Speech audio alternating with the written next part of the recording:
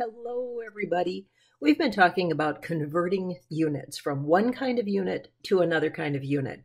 And last time we talked about one-step conversions like inches to feet or centimeters to meters. But sometimes you're faced with a conversion and it's complicated. There are many, many steps that you have to go through before you get your final answer.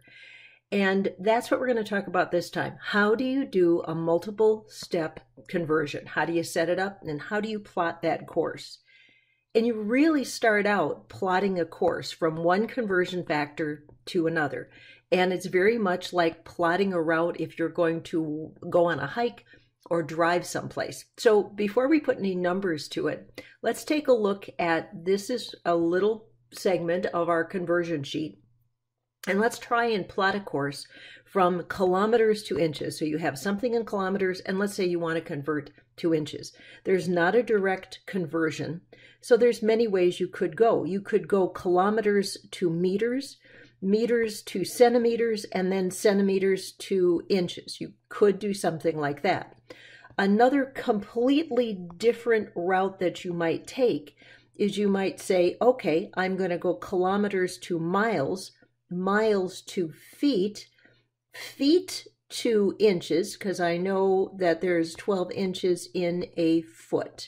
You could possibly go that route. Now, is one more correct than the other? And the answer is no.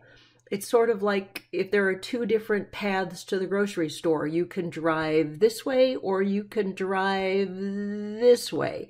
They'll both get you there. And it's just which path you find most comfortable and more convenient. Let's try this. Now, an angstrom is a unit that is 1 times 10 to the negative 10th. It's about the diameter of an atom. Chemists like this unit. So if you want to, hit pause, take a moment, see if you can just plot. How would you get from angstroms to feet? And then we'll talk through some possibilities. Okay, let's see. How could you do that? Angstroms can convert down to meters, and we're trying to get from meters, so you could go meters to kilometers, kilometers, then we could go kilometers to miles, and then we could go miles to feet. That's one way that you could do it. Now you can see that it might take 2, 3, 4 or more conversions sometimes, and you just follow whatever path you choose. So let's go through and look at how you would set one of these up. I want to know how many centimeters are in 13.8 miles. Okay, this is a silly question because I don't know why anybody would really want to know this, but it's a good illustration of how this would work. Remember, I've said in the past, students like doing this on lined paper. So there is a definite top and a definite bottom. So I've got 13.8 miles. A definite line, and my goal out here is centimeters. That's what I want. And I am going to start out with a TIE fighter. So I'm first going to convert. What am I going to convert first? Well, I think I'm going to first convert from miles to feet because I know that conversion. I'm real comfortable with it. The first thing you do is put the unit you want to get rid of kitty corner from itself so that one's on top, one's on the bottom. Always put units in first. So miles on top, miles on the bottom. I'm going to convert to feet, and 1 mile is 5,280 feet in 1 mile. As you go through this process, cross out the units that are one on top, one on bottom as you go, and do not, capital N for not, pick up your calculator until the very, very, very end, because that will just mess you up. Just write it out on paper and only pick up your calculator at the end. So I've now, the only unit I'm left with is feet, and I'm still trying to get to centimeters. So I'm going to go, I think, feet to meters. Let's do this. So I have got, get rid of feet, go to meters, and 1 foot is 0.305 meters. Cross out feet, keep meters, and I'm aiming for centimeters. How many centimeters are in a meter?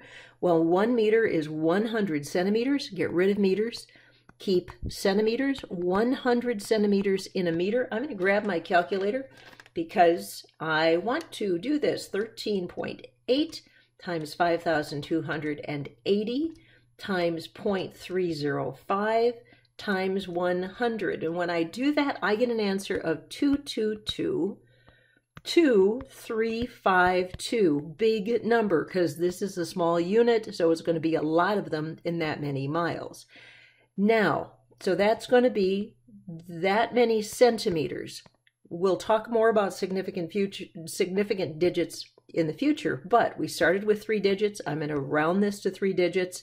So this is going to be 2,220,000 centimeters. That's what I'm going to end up with. Pretty cool. If you choose a different path, you might have a slightly different answer down here because some of these conversion factors have been rounded so that they don't go on forever and ever. But when you round them to the correct number of significant digits, you will always get the same answer. Let's try another one. All right, how many seconds are in 1 hour? Hit pause, see if you can set this up, and then we'll try it together. All right, my friends, straight line. I have 1 hour, and my goal is seconds. I'm going to set up a TIE fighter. Now, I'm going to assume you know how many hours, minutes, seconds are in each other. So I want to get rid of hours. Where do I put it? 1 on top, 1 on the bottom. And I'm going to go from hours to minutes. 60 minutes are in 1 hour. Cross those out. I've got minutes, and now I'm not done yet because I want to get seconds. How do I do that? One more TIE fighter. Get rid of minutes. To get rid of minutes, I want minutes on top, minutes on the bottom. Next is seconds. How many seconds are in a minute? 60. Then cross these out. The only unit I am left with is seconds. This tells me what to do. 1 times 60 times 60, and when I do the math, 3,600 seconds. Now you might say, this is 1 digit. Do I round this off? Well, these are exact conversions because there are exactly 60 seconds in a minute. And if we are talking about exactly 1 hour, you do not round off. And that's why we're going to have a separate discussion about significant digits later. Okay, hit pause, try this one, pints to liters. Now, when I did this, I got 3.2 pints, definite top, definite bottom. I chose to go pints to gallons. Pints to gallons. I want to get rid of pints, so where do I put it? Bottom. I'm going to keep gallons, put that on top. 1 gallon, 8 pints. Cross out as you go. Do not pick up your calculator yet. Now I want to go gallons to liters. So now I'm going to go gallons to liters. One more TIE fighter. Get rid of gallons. Keep liters. 1 gallon is that many liters. So 1 gallon is 3.786 liters.